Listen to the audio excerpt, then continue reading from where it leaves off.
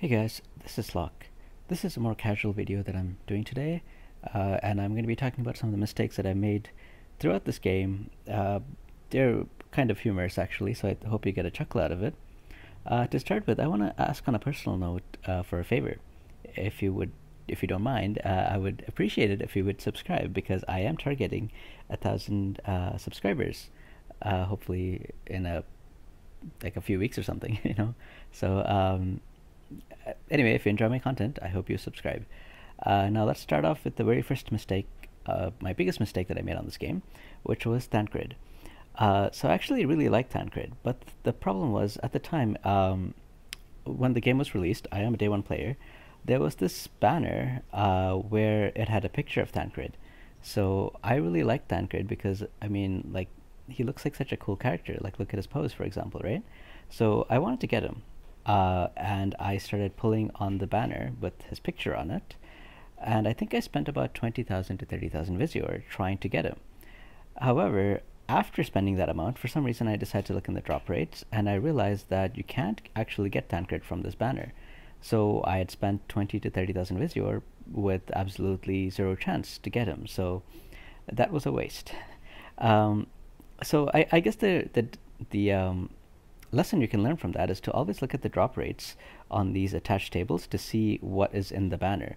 For example, some of the when the Bahamut banner came out, some of the vision card banners that were out did not have Bahamut there, and if you look in the drop rates, you could have seen that.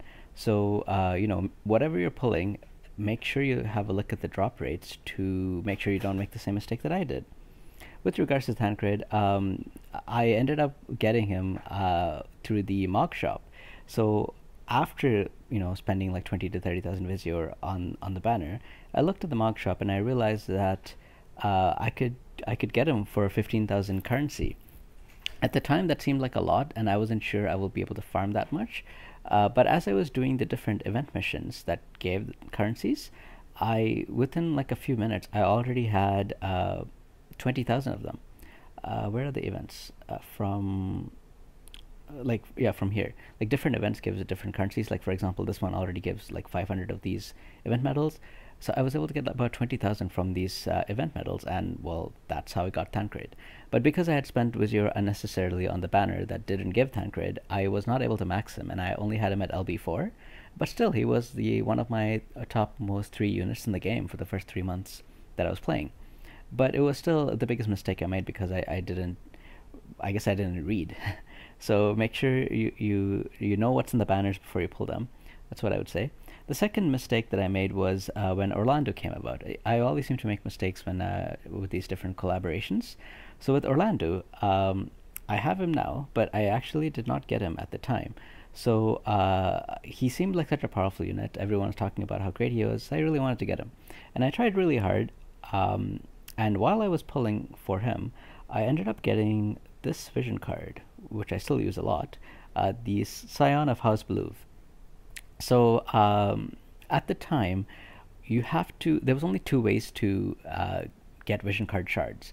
You either keep pulling the same vision card over and over and you get 25 shards, or you can, as you pull on a banner, you get coins that you can buy vision card shards with from the mog shop. But I think every 2,000 Visior you spend, you can get 5 shards. So with the amount of Visior that I spent trying to get Orlando, I ended up getting this card to LB3. So you can, well, I guess Awaken 3. So you can imagine how many times I tried to pull for Orlando and didn't get him. I did not get him on that event. I ended up on the second event, the second time Final Fantasy Tactics collaboration came out. I ended up pulling for Mustadio there. So where is Mustadio? I was able to get him maxed. I ended up pulling for Mustadio, and I got an Orlando, and I felt like his reign was really over, so I didn't really want to invest in Orlando anymore. And so, like, you guys know right now that you can buy shards very easily. Well, a lot easier now than before from the shop. Like, they're often featured in the shop like this, and they're always around in the Whimsy shops. But it wasn't the case before. So before, it was very, very hard to get a vision card maxed out. and I almost got one maxed out. Of the Ramsey card, I almost got it maxed out. So that's how hard I tried for Orlando, and I didn't get him. So I guess the lesson there is maybe don't try so hard. Like always set a limit, but it's always very hard, right? The third mistake that I made, it's not really a mistake. I think I did well with my planning.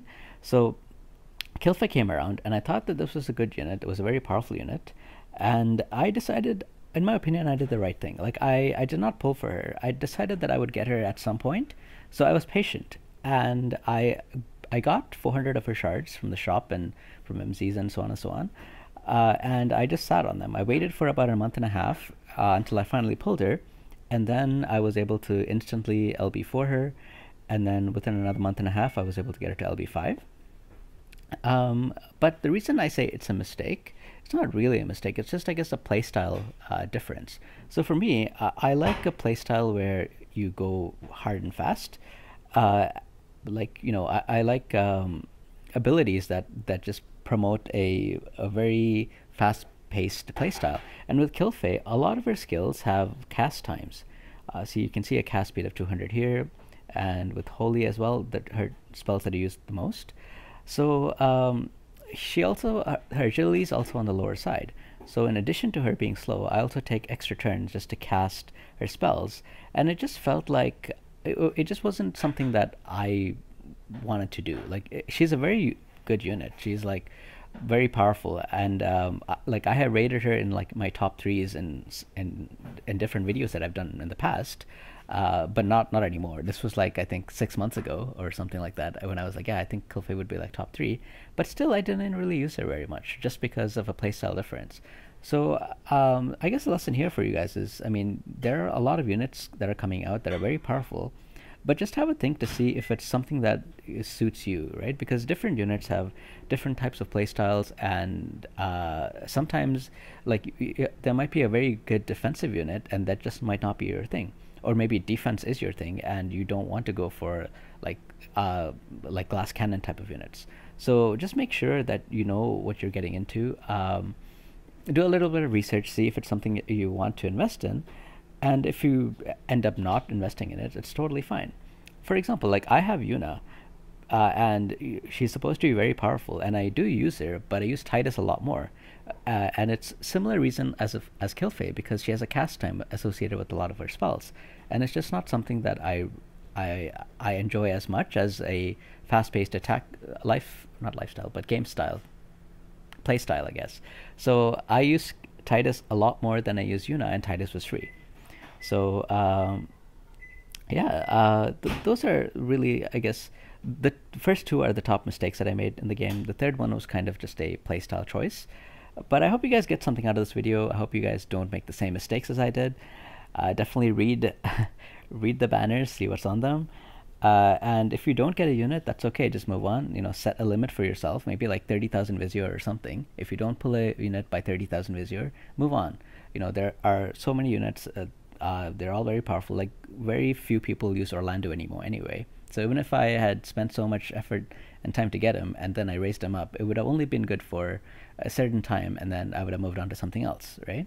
So, you know, just I hope that piece of advice helped you guys, and yeah, that's all from me for this video. So I hope you enjoyed this video. If you got something out of it, I hope you like and subscribe, and I will see you next time. Take care now.